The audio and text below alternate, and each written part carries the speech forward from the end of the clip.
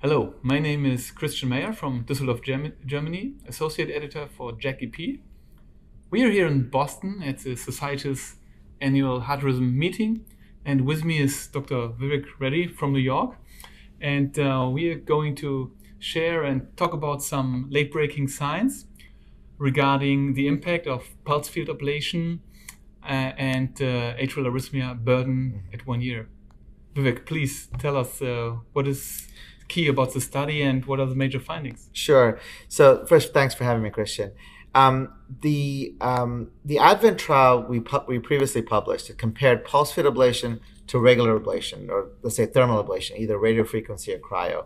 And as previously published, the top line results were that outcomes were similar in terms of effectiveness. And so that was the feeling. Pulse field works as well as thermal, but not necessarily better. Okay. The endpoint of what determines success or failure in the Advent trial was the 30 seconds of AFib. Now that's, by the way, consistent with every other trial that's been in our field. The problem is that 30 seconds really has no physiology behind it. And we know from more recent trials that actually it's not 30 seconds that matters, it's actually the burden of atrial fibrillation. Yeah. The more burden of atrial fibrillation you have after an ablation procedure, there's a threshold above which quality of life starts dropping, healthcare utilization increases, et cetera. Yeah. So it's in that context we decided to do a secondary analysis of the Advent data where we would look at, number one, is there a cutoff of burden from our patient, or aggregate patient cohort that actually tracks with clinical outcomes and symptoms? And number two, if we use that cutoff, do we see any difference between groups? So that was the goal of the sub-analysis. We took the 600 patient cohort, aggregated it, and then we used a cutoff of 0.1% as well as 10% and looked along these. And what we found was that at 0.1% seemed to be an important cutoff. If you had less than 0.1% residual burden, minimal symptoms, minimal healthcare utilization. Above, it was more. Yeah. So that was, we believe, a more relevant relevant cutoff that has clinical basis behind it. Yeah. Then we did the second part of the analysis. We said, okay, let's use 0.1% burden and then see if there's any difference between groups. And lo and behold, there actually was. The success rate with pulse field ablation using 0.1% burden cutoff was 82%. With thermal, it was 75%.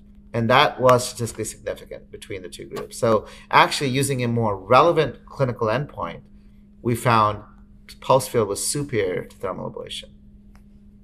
Yeah, amazing. So congratulations once more for this important landmark trial, and in particular this sub-study that has been presented today here at Heart Rhythm. What are your thoughts about future steps, clinical implications, and maybe also some limitations? Yeah, no, it's a very important point. Let's talk about the limitations first. Yeah. So we didn't have continuous monitoring in this. We had intermittent monitoring. Yeah. The best would be to have continuous monitoring. Yeah. So I think that is a limitation. But we're comparing between groups. So it was the same limitation in the RF, in the thermal group as the pulse field group. So I think, relatively speaking, I think it's still valid data. Now, in terms of future implications, I think it's really important.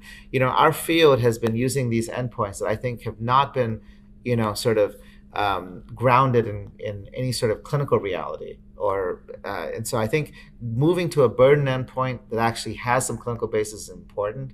And I think minimally, all future trials should have some sort of a burden endpoint, either as the primary endpoint or some part of a composite. So that's my feeling. I think it's the feeling of a lot of us. The question is how you operationalize it, what kind of monitoring you have to get the highest quality burden data. I think that's the stuff that we still need to figure out. Yeah, great. Thank you so much. We're happy to publish this in JACC. So once again, congratulations. Thank you. And thank you. We're honored.